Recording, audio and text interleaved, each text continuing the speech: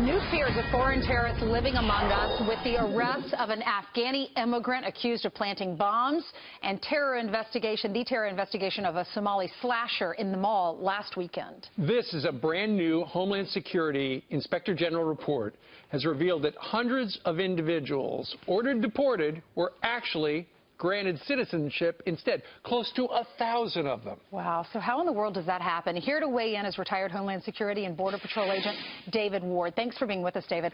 How does this happen? Morning. How do we get 1,000 people are granted citizenship, basically, and they're supposed to be deported. They should be out of the country. How does that happen?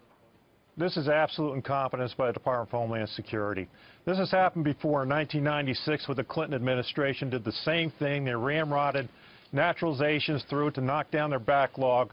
A lot of people had criminal records, but they weren't married up with the case files of these individuals. They were ultimately granted citizenship, yet they were criminals.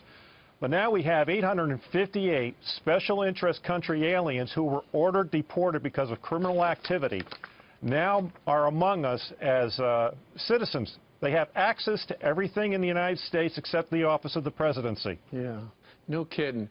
It smells fishy, doesn't it? It does smell fishy. And here we have these people that have been ordered deported that are among us, that they can be elected into Congress, they can be elected into the Senate, they can be anything, and we have no idea about who they are.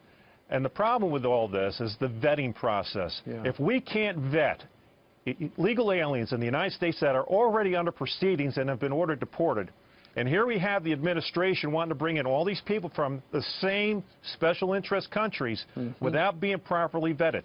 We are opening ourselves up to a lot of trouble. No kidding. So, David, and just this past week, we had 2 terrorist attacks in this country, and both of them were naturalized citizens from special interest countries. Yeah, it's very scary. All right, if you look at some of the facts, one of them became a law enforcement officer.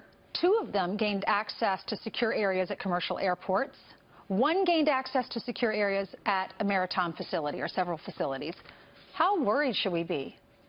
We should be very worried that they have access to our deepest secure areas, including the airports. They could be TSA agents who could flag other SIC aliens in through the airport.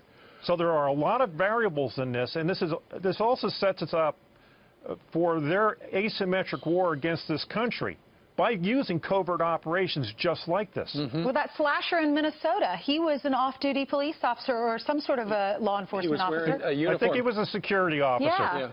David, real quickly, this kind of points to what Donald Trump is talking about, that the immigration system is broken.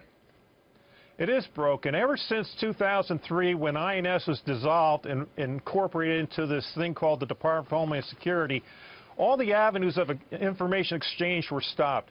CIS, Border Patrol, investigations, inspections, all were under the same umbrella and worked together in unison to address the immigration problem. Right. Now these agencies do not talk to each other. They're completely fragmented. And that's the problem, among other things. What are they going to do about it?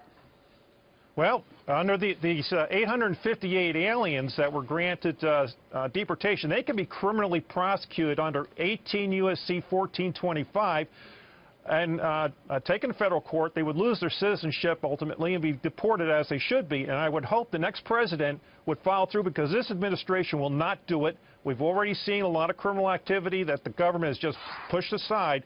But the next president needs to get a handle on this and start addressing the problems we have. Well, let's see what happens. David Ward, this is your department. We thank you very much for sharing your expertise. Thanks, David. No, have a good day.